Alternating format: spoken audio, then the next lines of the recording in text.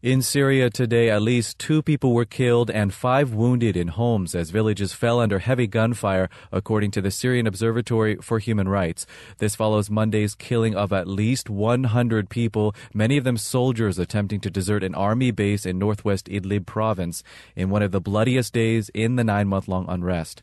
The Arab League announced today it is sending peace monitors to the isolated country. They're expected to arrive Thursday.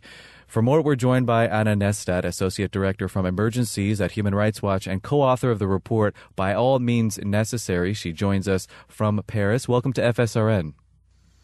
Hello.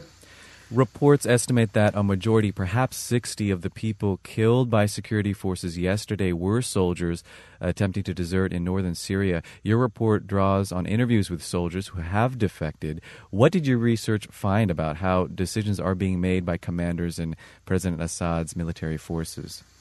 Our interviews with defectors, first of all, corroborate the information that we have collected earlier, namely that killings and torture and large-scale arbitrary detention is being committed in Syria.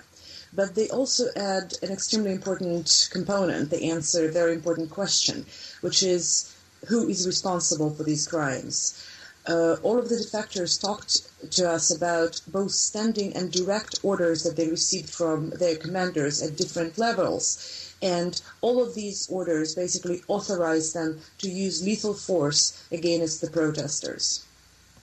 And I want to bring out one of those examples from the report, which documents eyewitness accounts from within the military. One of the incidents describes what happened just before 40 people were killed.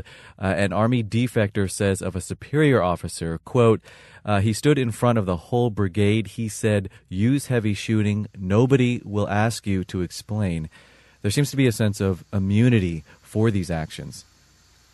Absolutely, and one of the reasons we are now trying to push for accountability at the international level for referral of the Syrian situation to the International Criminal Court is exactly this climate of impunity.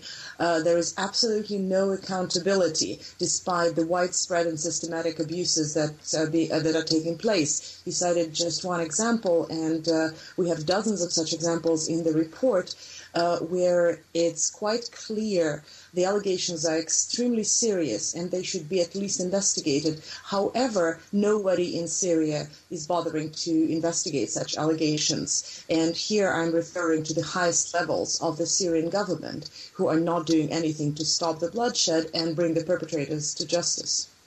Well, the title of the report is By All Means Necessary. Where does that come from?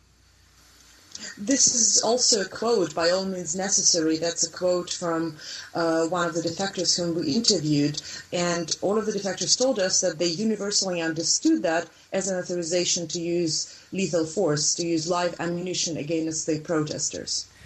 You mentioned the use of lethal force. The UN estimates that more than 5,000 people have been killed so far. Your report also goes into arrests, torture, and detention.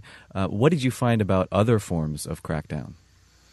Exactly. In addition to large-scale killings, and we did not carry our own statistics, but the incidents that we did document confirm that these figures are probably close to the truth, and the real numbers are probably much higher. But we also talked to victims and witnesses and also defectors about a massive, large-scale campaign of arbitrary detentions. Again, the numbers are impossible to verify, but we are very likely talking about tens of thousands of people who were arrested arbitrarily with no legal procedure involved, and the vast majority of them were subjected to the most brutal forms of torture. The Arab League is scheduled to send these observers to the country.